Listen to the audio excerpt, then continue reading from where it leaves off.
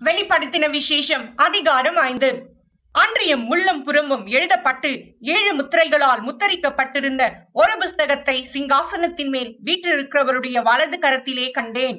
புஸ்தகத்தை திறக்கவும் அதன் முத்திரைகளை உடைக்கவும் பாத்திரவான் யார் என்று மிகுந்த சத்தமிட்டு கூறுகிற பலமுள்ள ஒரு தூதனையும் கண்டேன். வானத்திலாவது பூமியிலாவது பூமியின் கீழாவது ஒருவனும் அந்த புஸ்தகத்தை திறக்கவும் அதை பார்க்கவும் கூடாதிருந்தது. ஒருவனும் அந்த புஸ்தகத்தை திறந்து வாசிக்கவும் அதை பார்க்கவும் பாத்திரவானாக காணப்படாததினால் நான் மிகவும் அழுதேன். அப்பொழுது மூப்பர்களில் ஒருவன் என்னை நோக்கி, நீ அழ வேண்டாம், இதோ யூதா கோத்திரத்து சிங்கமும் தாவீதின் வேருமானவர் புஸ்தகத்தை திறக்கவும் அதன் 7 முத்திரைகளையும் உடைக்கவும் ஜெயம் கொண்டிருக்கிறார் என்றான்.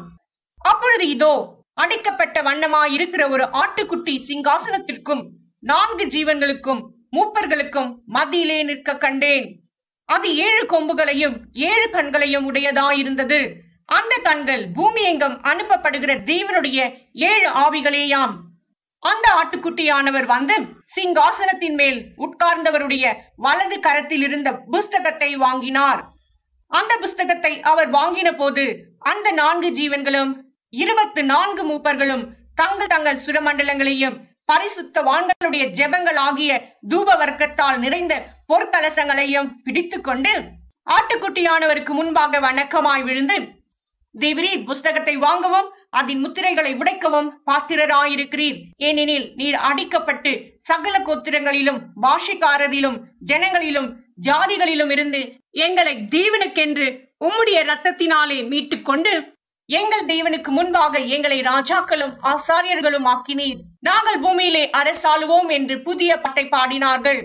பின்னும் நான் பார்த்தபோது சிங்காசனத்தையும் ஜீவன்களையும் மூப்பர்களையும் சூழ்ந்திருந்த அநேக தூதர்களுடைய சத்தத்தை கேட்டேன். அவர்களுடைய இலக்கம் 10,000 ஆகவும் 1000 ஆகவும் இருந்தது. அவர்களும் மகா சத்தமிட்டு அடிக்கப்பட்ட ஆட்டுக்குட்டியானவர் வல்லமையையும் ஐஸ்வரியத்தையும் ஞானத்தையும் பலத்தையும் கனத்தையும் மகிமையையும் ஸ்தோத்திரத்தையும் பெற்றுக்கொள்ள பாத்திரராயிருக்கிறார் என்று சொன்னார்கள். அப்பொழுது வானத்திலும் பூமியிலும் பூமியின் கீழும் இருக்கிற சிருஷ்டிகள் யாவும் சமுத்திரத்தில் உள்ளவைகளும் அவற்றுக்குள்ளடங்கிய வஸ்துக்கள் யாவும் சிங்காசனத்தின் மேல் வீற்றிருக்கிறவருக்கும் ஆட்டுக்குட்டியானவருக்கும் ஸ்தோத்திரமும் கனமும் மகிமையும் வல்லமையும் சதா காலங்களிலும் உண்டாவதாக என்று சொல்ல கேட்டேன். அதற்கு 4 ஜீவன்களும் ஆமேன் என்று சொல்லின. 24 மூப்பர்களும் வணக்கமாய் விழுந்து சதா காலங்களிலும் உயிரோடு இருக்கிறவரை தொழுது கொண்டார்கள்.